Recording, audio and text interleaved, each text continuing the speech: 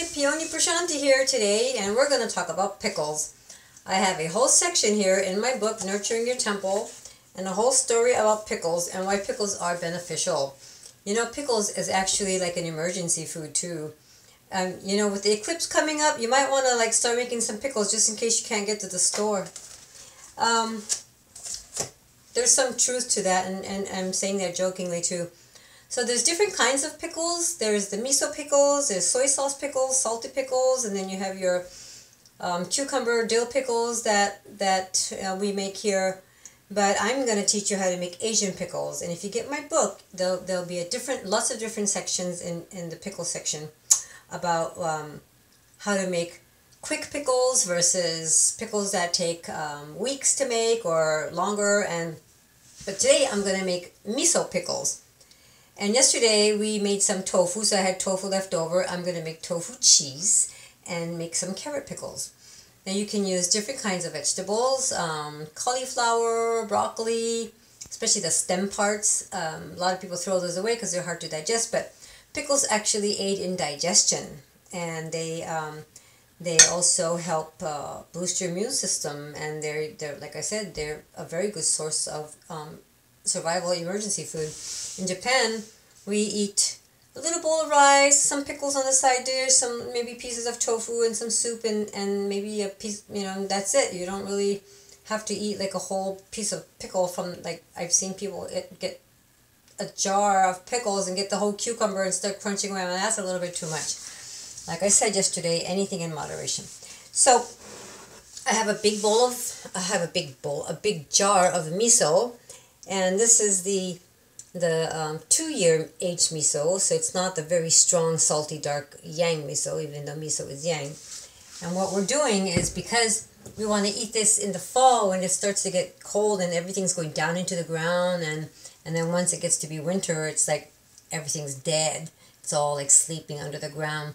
But you still want to keep warm, and you want to keep warm from the inside, and what salt does is just heats you up from the inside.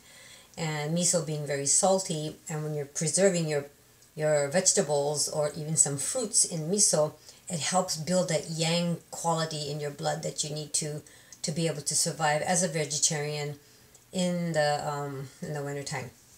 So what I'm going to do is, I have some miso that I added to this jar, and then I already sliced up the carrots. You can cut them in rounds, or you can strips, however you want to, and you cut them according to the size of your jar, and make sure you use glass. You don't want to use plastic, because miso has live enzymes in it, just like yogurt, right? It's got some live beneficial enzymes in there, and if you use plastic, it just kind of eats it all up. So I have one layer there, and then I'm going to cover this layer, this with more miso, and don't be afraid to use your fingers. Make sure they're nice and clean, and cover the vegetable completely with the miso. And we're going to keep this like this for about a few days. The longer you keep it, the more saltier it gets, and you don't want to eat too much. Like I said, just one piece and cut it up small, and it's a nice condiment to eat with your meal, especially breakfast and lunch. Okay, and then we'll add another layer, and then you're going to be eating layer after layer.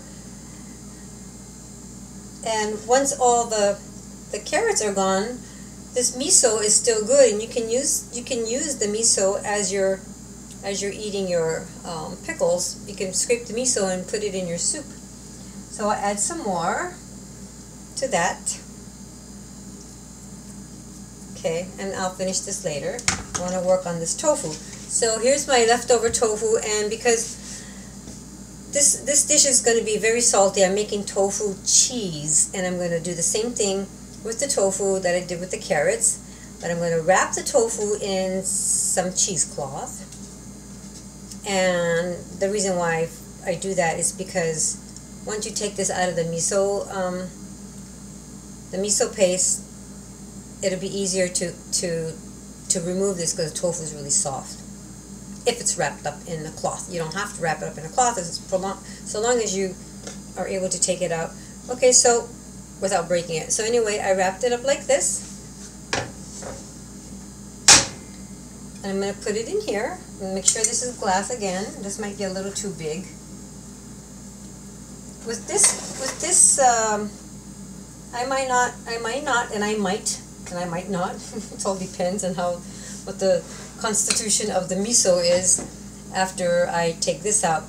Once this is done, you keep this in here for about 3 days, and then once this is done, it becomes cheese, and it's very salty, so you just want to eat a little bit. Some people like to mash it up and put it on their crackers, and that's really delicious. Tofu cheese crackers. Okay. And then you can smooth it out nicely like this. If you're a perfectionist like me, you want everything to be just right and even. Okay. And then you put your tofu on top of this. And then you cover it up. It seems like it's a waste of miso, but it's not, because like I said, you can use this again. You can use the miso again. There's really nothing wrong with it because everything's clean. Your cheesecloth is clean, and I buy miso in the bulk, like 5-gallon tubs. And I get a bunch of my friends together, and we have a miso packing party. Everybody brings their jars, and it becomes a lot cheaper that way versus buying it in the supermarket.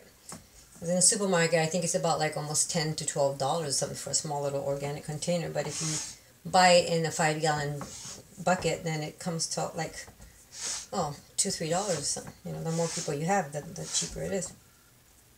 So if anybody wants to have a miso party, let me know, because I love saving miso, and I like buying in bulk because it's you eliminate containers and plastic and whatnot. And you get to have a fun miso party time with your friends. Okay, so my tofu is hiding in here, and it's all covered up nicely. See? Look at that. All right. In about 3 days, we'll check this, and I'll get some crackers, and then in a couple of days, we'll be able to eat the carrot pickles. I did not have a garden of vegetables this year, so I don't have anything to pickle. You can put kale in here. You can put onions. All right. Check back in 3 days, and this goes in the refrigerator. Bye.